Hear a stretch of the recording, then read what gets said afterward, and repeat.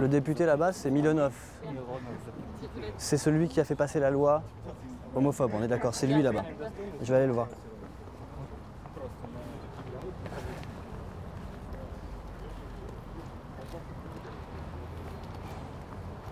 Mr. Milonov? Hello?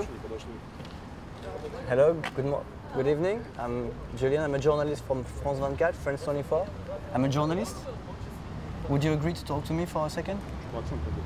Что там какая-то вот дипломатия? Can I ask you what you're doing here? It smells worse here.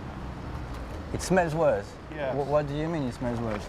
We are looking how European countries officials support those who rape kids. Those support sodomies. I think it would be nice for the Dutch people to know that the representative of the Dutch government is supporting those who are against Christians. He fights Christian church. It's not outside propaganda. They're between each other. So it's not against your law, right? There's so much violence going on against gay people now. It's a fake information. Well, it's everywhere on the internet. People get kidnapped, beaten up. It's a foolish story. No, it's not true. So you're saying that there's no violence against gays? It's not true. I think that much more violence goes from gay people to straight people.